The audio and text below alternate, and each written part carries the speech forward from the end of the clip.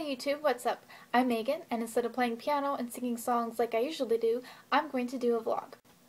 Have you ever been in a social situation, such as you're really tall, and someone you don't know very well comes up to you and goes, "You're really tall, dude," and you're just kind of like, "Yeah, I know, I'm really tall, I have to live with it." Well, that's what I like to call the obvious game. I'm a really shy person, and back in high school, at least 5 times a semester, somebody would come up to me and go, "Megan, you're really quiet."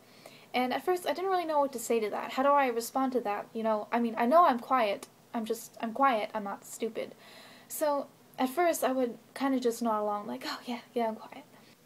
But as of recently, I decided to make it kind of like a game. So whenever someone tells me that I'm really quiet, I'll point out something really obvious about them, such as their brown hair. And when I'm like, "Hey, you have brown hair," they kind of look at me like, "So?" And I'm like, "Oh, I'm sorry. I thought we were playing the obvious game." But, anyways, why do we do that? Why do we feel the need to point out the obvious things about people? And it's not necessarily about people either. If you've ever seen The Emperor's New Groove, and you remember Pacha's family who live on that gigantic hill, that's the house that I live in right there. And every time somebody new comes to my house, they come up my driveway, and the first thing they say to me is, "Megan, you live on a really big hill." And what am I supposed to say to that? I've lived here for 9 years. I'm pretty sure that I know that I live on a big hill. So why do we feel the need to take part in the obvious game? I think one of those reasons is because it's a conversation starter.